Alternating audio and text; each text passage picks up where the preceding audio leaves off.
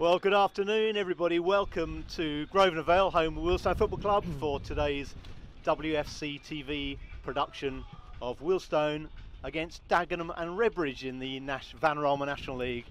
And it's very blowy up here in the camera gantry, so if you hear any extraneous noise, apologies for that. Wow. I can't believe how unpleasant it is actually up here, but not unpleasant is the fact that I'm joined today by the former Wealdstone and Dagenham legend, and I don't think that's putting it too strongly, George Duck, who spent 7 years at Wealdstone, 7 seasons, scoring 251 goals, and then crossed over. He left Wealdstone in '79, crossed over, signed for Dagenham, and scored a further 55 goals in 2 years. And I make that, before we introduce George properly, I make that an average of 1 every 1.4 games, which is an extraordinary strike rate. So good afternoon, George. And Dagenham are going to have the kick-off. And we're underway in the Vanarama National League game at Grosvenor Vale. And an early call from the keeper, but he's never going to make that one. We could hear that in the commentary box, but nobody heard that at home, but a loud call from Jake Askew, and it's cleared by Joe Lowu, but Dagenham back in possession. Now McCallum, who seems to have ditched his blonde hairstyle this afternoon. There's a good chance for on the left, and this is Valetti. I think good save by Askew. It's released, and there's a great follow-up, and Dagenham are ahead with Angelo Balanta in the opening minute here at Grosvenor Vale. First progress was made by Mauro Valetti down the left.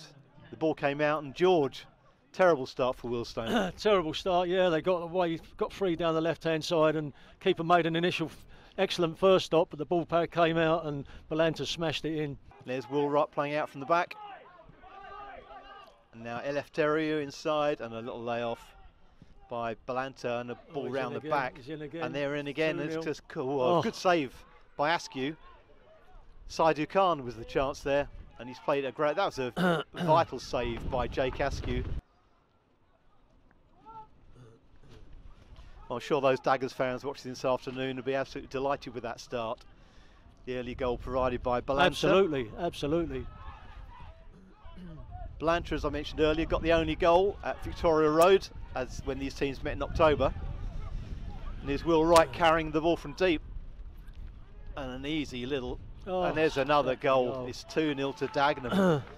Matt Robinson finishing, accomplished finish off his right foot, but Wealdstone was stripped bare there, George. That's a poor goal to concede. Will Wright has run a long way with the ball there unchallenged. Nobody's got across there, and he's just played it the ball where he wanted to. And who was it who scored, Tim? Sorry, it was Robinson who scored. Matt Robinson scored, yeah. Who scored in midweek. He just got it on target really, and the keeper, unfortunately, I think he anticipated and just ball went over him. So, but Dagenham back in possession. They look very comfortable on the ball, don't they, George? Yeah, every time they get it here, they're looking to, Balanta and Callum are playing on the shoulders of the Wealdstone defenders there, so they're looking to, you know, the ball's holding up with the wind, so they're looking to play up to them and through over the top.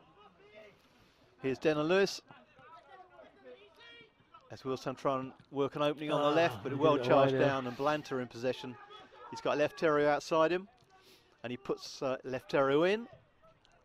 The ball well held up there. McCallum on the end couldn't quite. Good stuff. Good play there from Dagenham. Yeah, he did well there, didn't he? Well. Got it wide. Got a good cross in. Big fella's got the header in, but couldn't control it. But it helps when you've got the sort of money behind you that Peter Freund has. And there's the touch through. There's a good ball position on the far left-hand side. Ball funny side of the edge of the box. There's a hit shit into corner. And what a great goal for Dagenham. That's 3-0, and it's McCallum who hits the target this time. Yeah, it's well worked down the left-hand side again. Played back, and who was it who scored that? Was it? It was McCallum. McCallum. Paul McCallum stuck the ball away. Was it? Super strike from outside the box. Yeah. Low down to the keeper's right. As Wright plays the ball in.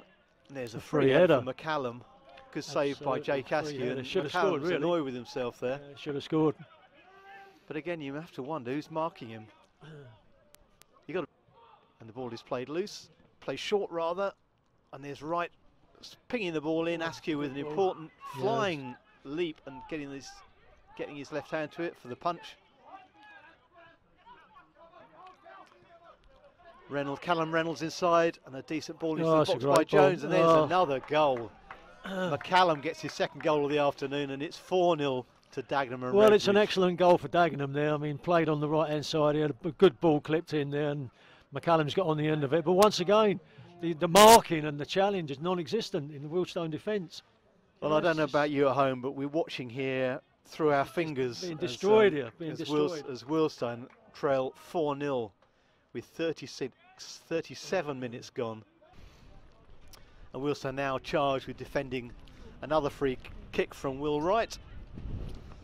4-0 after 40 minutes. Where he's standing. McCallum, he's standing offside at the moment behind our... He'll drop back into position, then try and get on the end of this. But again... And Alowu, and the ball's been cleared off. Great clearance off the line by Joe Alowu. Astonishing clearance. And I think that was Robinson's shot at the far post as he hooked his volley towards the far corner. Yeah.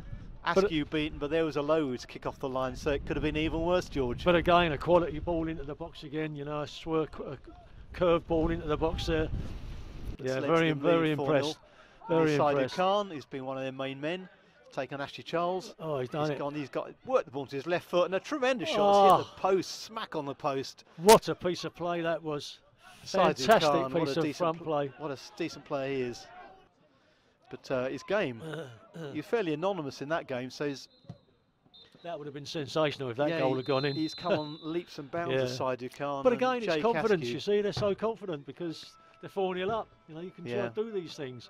And Jay Caskew kicking the ball, the former Chelsea Academy goalkeeper, kicking the ball in anger and frustration out of the ground as the half-time whistle went. Alex Dyer, who was, of course, with Wealdstone 8-9 years ago before going on to have a good professional career with Östersunds in Sweden. And here's Ashley Charles winning the ball, having a shot from distance and a good save by Elliot Justin. Decent effort from Ashley Charles. That's Wealdstone's first shot in anger really this afternoon. John Morton. I think that's our first shot, and I do think there's a difference, whether it's because I've now replaced George and things have picked up a bit, because normally when I come down here with you, Tim, we see a few goals, and Wealdstone have been quite successful. But good turn by Danny Parish. Good movement, Sonny Blue touching back, and Parish on his left foot, and I think that hit the back of the heels of Charlie Hughes, which then the ball could have been troubling Elliot Justin there. And here's the carrot-topped number 19, Tom Smith. I'm not sure you're allowed to say that anymore, are you? I thought it was Prince Harry for a minute, but I'll call him Ginger. Well, good, what a great effort. What a good save! And what a good save from Jay Caskew. Excellent save. And someone's tapped him on the back. Yeah, well, good. So they should. Yeah. He's pulled off a string of saves in this. Although Wealdstone have had a string of defeats. You can hear him now. That's much better. That's true, actually. Wealdstone growing into themselves in the second half. Here's Smith again, looking very lively since he'd been on. And Vilhetti facing Alex Dyer, and he plays a good ball inside and a good little flick. Good work between Balanta and McCallum. Balanta had the shot, well saved again by Askew. An appeal for a foul on the edge of the box for Dagenham that the referee waves away. And we've reached the end of the 90 minutes, and we've got just 2 minutes of added time. Jay Caskew has been named as man of the match, and here's another test for him. The ball played in the path of Robinson, who finishes tucked away very neatly. That's a shame.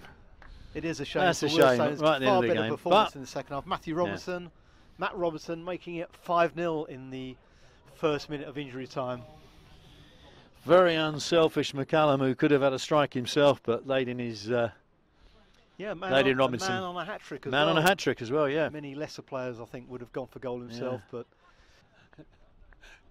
And there we go. Final whistle from referee Elliot Swallow. And another unhappy afternoon for Wealdstone at Grosvenor Vale in the Vanarama National League. 4-0 down at half-time. Finally, 5-0 at the final score. Great result for the Daggers as they continue their push up towards a possible end of season playoff space. Thank you for listening in and watching this afternoon.